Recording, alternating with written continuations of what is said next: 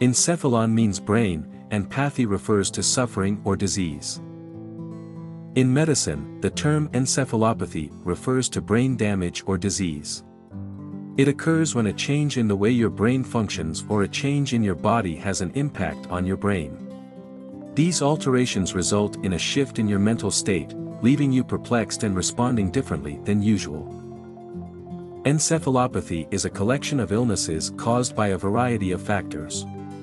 It's a serious medical condition that, if left untreated, can result in temporary or permanent brain damage. Encephalopathy and encephalitis are frequently confused. Although the terms sound alike, they refer to two distinct situations. The brain is swollen or inflamed when you have encephalitis. Encephalopathy, on the other hand, is a mental state that can develop as a result of a variety of medical conditions. But remember, encephalopathy can be caused by encephalitis. Now, let's have a look at types of encephalopathy. There are mainly two types of encephalopathies, reversible and irreversible. Reversible includes hepatic encephalopathy, metabolic encephalopathy, Hashimoto's encephalopathy, and septic encephalopathy. There are also certain factors that can lead to reversible encephalopathy, includes brain tumors, long-term exposure to toxins and non-convulsive status epilepticus. Whereas, irreversible includes chronic traumatic enceph and hypoxic ischemic encephalopathy. Let's look at the clinical presentation of patient with NKF.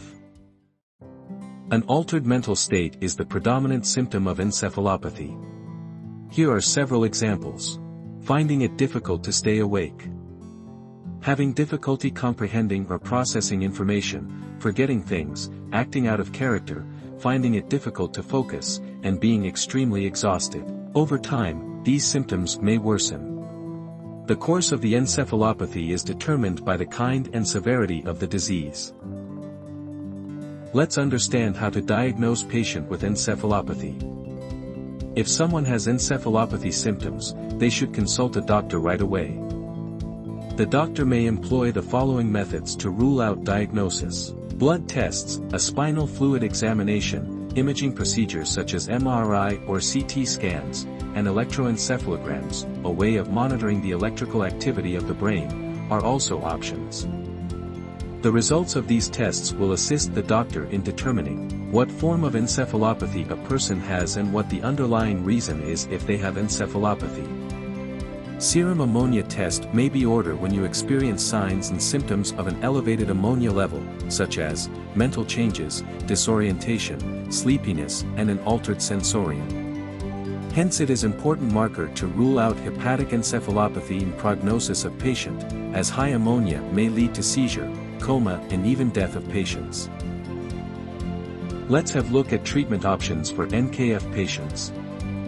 The treatment you require is determined by the cause of your encephalopathy. Your doctor might suggest medications that lower ammonia levels or stop seizures. Stopping a drug that you've been taking for a long time. Changing your eating habits and supplements for nutrition. If your illness is caused by liver or kidney difficulties, you may need dialysis or an organ transplant. In this video series, we will look at each of the encephalopathies along with their diagnosis and clinical approach. Thanks for watching. Please subscribe and support us, thank you.